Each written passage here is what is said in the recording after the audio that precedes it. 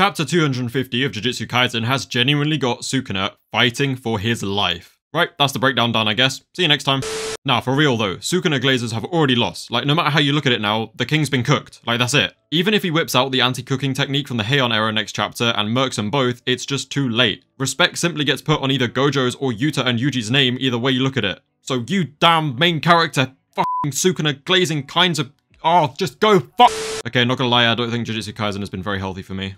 Oh well, enough waffle. Let's just break down this incredible chapter. Luckily for us, this chapter gets straight to the point by explaining the rules of Yuta's domain, all-encompassing and unequivocal love. Low-key a shit name, but probably sounds better in Japanese, and at least it's on theme for Yuta's character. Basically, Yuta can assign one copy technique as the guaranteed hit for his domain. Just, like, deep that for a second, yeah? That would make it broken enough, but Yuta being Yuta, he obviously has even more to offer. Each katana represents a copy technique he can manually attack with. Only Yuta can use the katanas, and even he doesn't know what each katana's technique is until he actually grabs it. The only other character that we've seen so far capable of altering the guaranteed hit of a domain is Kenjaku, the second best barrier user in history. I mean, given what happens at the end of this chapter, Yuta can basically copy Malevolent Shrine just without the barrierless bit of the domain. I mean, I get the barrierless thing is what makes Malevolent Shrine so broken, but still, I'm actually just gonna have to make a whole separate video about how broken this domain is because it'll be so fun to talk about all the combinations of techniques that he can use in this domain. Yuta uses Drop's Shikigami domain, leaving gashes on Sukuna's back. Sukuna then reflects on how much Gojo actually fucked him up, and then Sukuna himself confirms that healing into Heian era form did not recover his output or his domain. It was purely a physical healing transformation.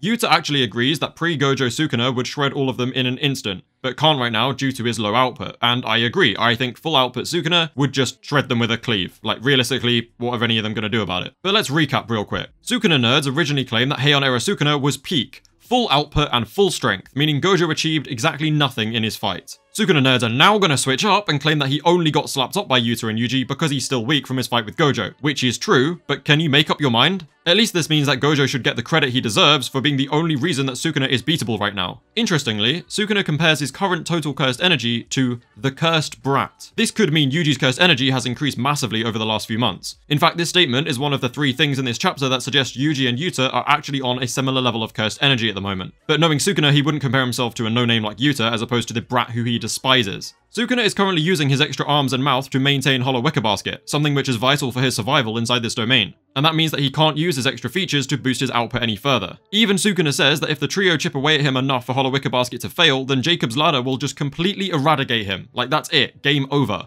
Sukuna also surmises that Yuji can strike the barrier dividing Sukuna and Megami's soul, and each soul strike actually lowers Sukuna's output even further. And I feel like I'm gonna say soul too much in this video, but that is an OP-ass anti-Sukuna technique right there. Like, he can just directly strike his soul and then lower his output just from doing damage to his soul. Given his increased cursed energy, soul strikes, incredible strength, and the potential for soul swapping, I think Yuji definitely deserves the title of special grade status. The point is, Sukuna is genuinely fighting for his life right now. One wrong move will just lead to his death. This is maybe the tightest position he's ever been put in. So how is Sukuna going to get out of this? Because the story is not over yet, and he inevitably will.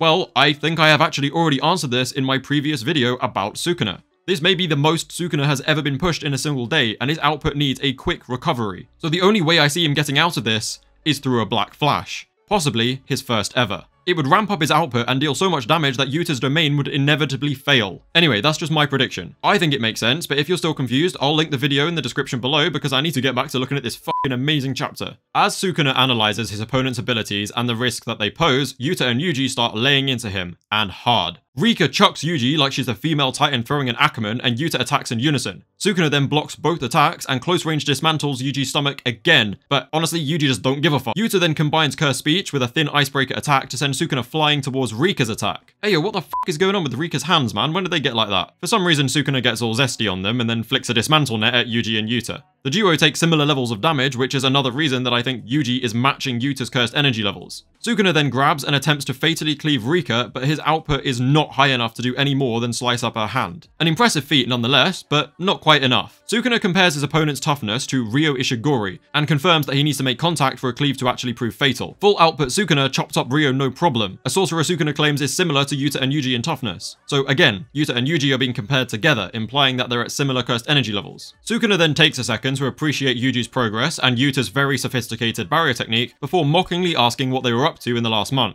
Yuji being Yuji claims hard work, but Yuta gives a more pessimistic yet potentially honest answer, saying that they actually cheated. And I have two ideas for what this could actually mean. My first idea actually involves Yuji soul swapping to learn techniques or abilities like reverse curse technique. It would explain the strange panel we got between him and Kusakabe, where we thought they had swapped souls. And it's also likely that Yuji was learning simple domain from Kusakabe if that was the case. It also makes sense because he's related to Kenjaku. Kenjaku had an ability where he could take over another sorcerer's body and then continue on with all their techniques. Of course, this is just a theory, but it does make sense. In fact, the only hole is why Yuji would need Kamo to teach him blood manipulation if he could just swap and get it. Okay, that actually is a pretty significant hole. The other idea involves a barrier technique which slows time, allowing them to have more than a month's worth of training. Earlier on in the Culling games, there was a sumo guy whose name I can't really remember who had a barrier that could slow time. And I think Yuta could have copied or learned this ability. This would actually explain why all of our protagonist defenses have improved, not just Yuji's, because they all would have had more time to train. Again, it's just an idea. Yuta then uses Charles's clairvoyance technique to see into the future, an ability that we didn't know he had actually copied. I'm not sure what the ink is already dry means, or why the panel shows Charles himself looking at a screen wondering what's happening in the domain, but I think the important part of this is that Yuta is just using clairvoyance, something that Jujutsu genius Sukuna clocks onto very easily. Sukuna gives us a summary of all the techniques Yuta has used and wonders how many more he has hidden up his sleeve. He also contemplates if he could have Limitless and concludes Yuta can't control it without the 6 eyes and therefore can't have copied Limitless. Now the reason that this topic is brought up could be for one of two reasons in my opinion. One, to confirm that Yuta can't use Limitless, and two, to confirm that Yuta is about to whip out a f***ing hollow purple. Yuta then grabs a katana he's been searching for a while and unleashes a technique that should terrify Sukuna.